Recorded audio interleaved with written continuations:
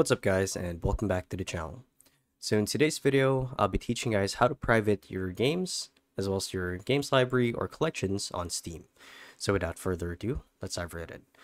So to actually do this is quite simple, and first thing you guys need to do is you want to make sure that you have your Steam open like I do right here. So here's what the Steam window looks like, and the idea here is we would want to get access to our games library. So it'd be this one right here. You'd want to hover over library, click on home, and it should take you to this page right here. Now, there is a key difference between privating your games as well as setting them to hidden. Now, if I were to set, let's say, a game that I have on my Steam account as hidden, what's going to happen is it's going to be transferred over to a different collection. So let's pretend that I want to hide one of my games from my friends or the activities as well, like my recent games played from on Steam. So let's say I'll do it for Apex, for example.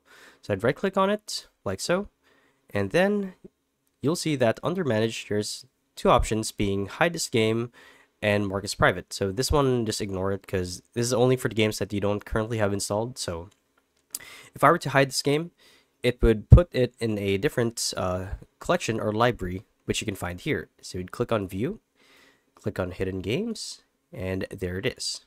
And to restore it, simply go through the same steps, remove from hidden, and you guys are done. Now, like I said, the difference with this and private is that some effects come in play when you private the game. And those effects being, if you were to private the game, it's going to be saved in a different collection. And what's going to happen is it's going to hide all of the activity from your profile.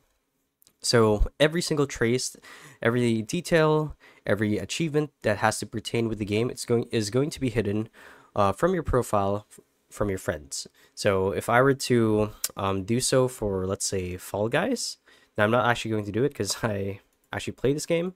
So the idea is, well, instead of Fall Guys, let's do something else. Let's do Yakuza. So let's say that I don't want my friends to know that I'm playing this game. I'm going to right click on it, manage, mark as private. Now, what's going to happen is this window is going to pop up when you click on mark as private.